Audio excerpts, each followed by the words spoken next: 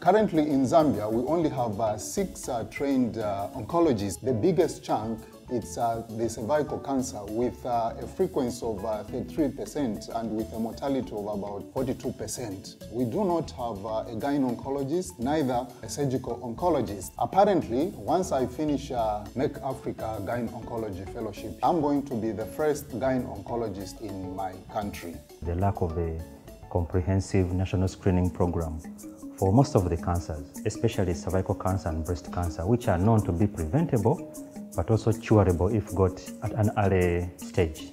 Cancer is ranked 5th cause of death in Rwanda. Annual incidence among female is 145 per 100,000 people, and among male is 130. So in terms of clinical care, we are still lagging behind. I was impressed in the first place by numbers of patients, Tata Memorial Hospital, and different cases of cancer. It exceeded my expectation. I've never seen this number of patients in terms of cancer.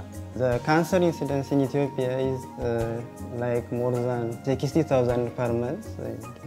Among these, greater than 2/3 of the patients die in the same year of diagnosis, which shows that there is a very big lack of awareness in the country. Besides that, lack of access to oncology, cancer health care.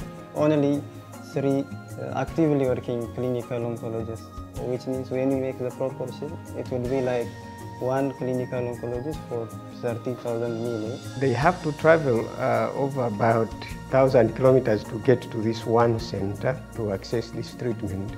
The cancer care in my country is centralized. The main reason is infrastructure, which is expensive, the medical equipment, which are also expensive. The lack of skilled manpower is the main reason for these activities to be centralized.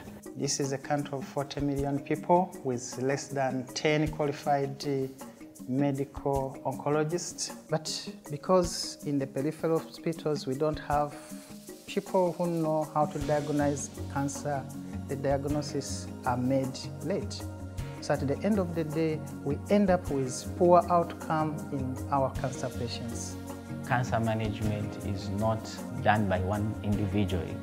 The appropriate management is multidisciplinary. You need surgical oncology, palliative specialists, nurses, paramedics, radiologists, intervention. You need a lot of well-trained people. Merck Foundation giving me this opportunity to pursue a 1-year course in adult medical oncology has been a great opportunity. I've been exposed to management of people from the extreme, those who present early and those who present very late. In other words, how you tail out some treatment for somebody who presents late, how to tail out some treatment for somebody who can't afford very expensive cancer medicines and still get a benefit and a good quality of life. So far, I have been exposed to so many disciplines of oncology, preventive oncology, to gyne oncology, to surgical oncology, radiation oncology. This program is going to help Namibia as a whole, because when I conclude my fellowship and going back home, I will be able to implement what I have learned in Tata Memorial Hospital.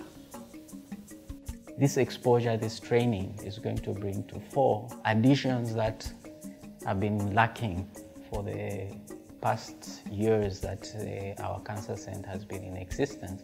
In addition, it's going to provide also a platform for linkages with my colleagues that I've met, also to improve on the cancer care as a region, also to participate in cancer research, and also the huge numbers of patients that you tend to see, and that gives you a much needed exposure within the shortest period of time that you can have. Being a world-class center in the evaluation of children, I've seen full workup where a patient is fully evaluated, assigned a proper risk category, and then taken through the proper treatment. I've also spent time looking after at how patients are followed up thereafter. My expectation from the training is just to mention, one is to upgrade and to update my knowledge and skill, and the second is after the training just to go back and to expand. One, this is just to start the fellowship program in pediatrics in childhood and to increase the quality of the service and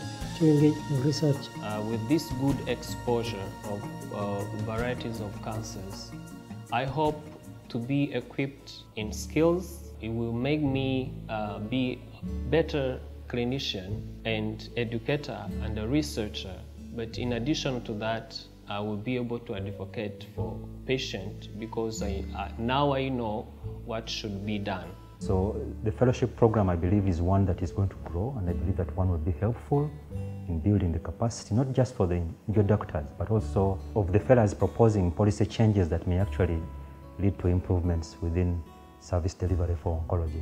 For the new entrants who have been accepted on Merck Africa Oncology Fellowship, I think the advice that I could give them is that, first of all, it is important for them to spend some time, especially in their country, in cancer centers, so that by the time they come here, things are not going to be like new.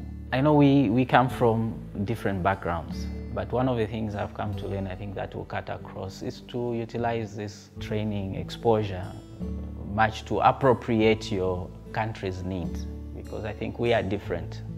And as such, you need to make use of the shortfalls that you have in your country so that you can be more useful when you go back.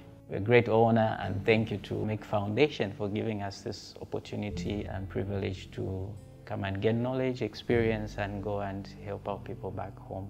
So I really appreciate the great initiative taken by Merck Africa Oncology Fellowship Program and the leadership initiatives of Dr. Rasha College. And after this training, they will be able to impart the same type of knowledge, training, staging and protocol guidelines when they go back to their country. So I wish them a good luck, all the best.